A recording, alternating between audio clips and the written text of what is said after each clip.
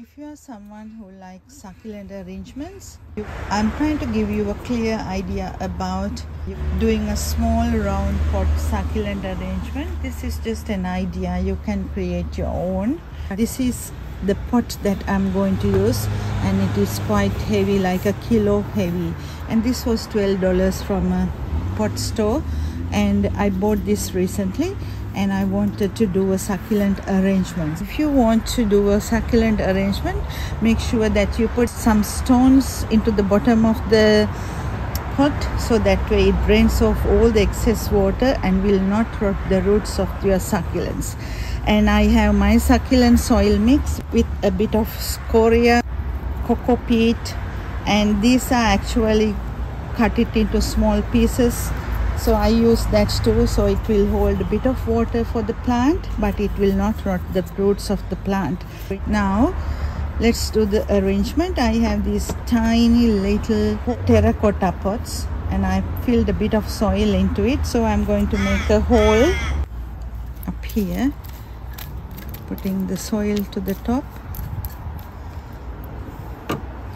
and put the pot like this. So this will be the front view, and this will be the back of the pot. So I will turn it again, and I can turn it over and show you once I plant it.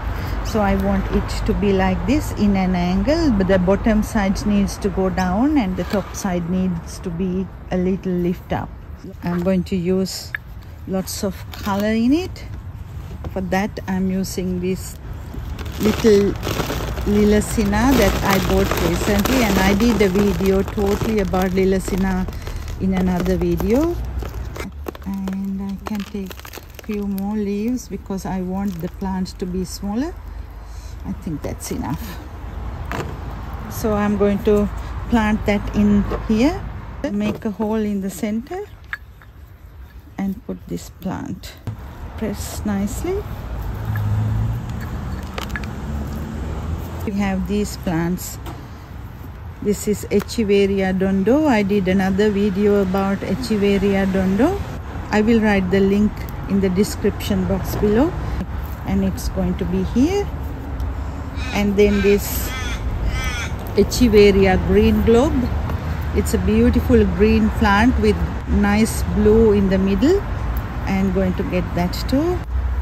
So the Green Globe, Echiveria Violet Queen. And then I have this Ben badis.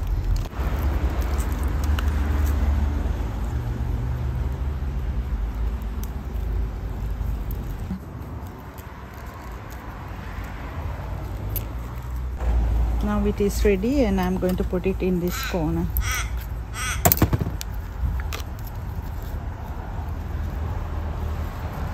Now I have this plant. It's called Echiveria darley, and it's a cutting.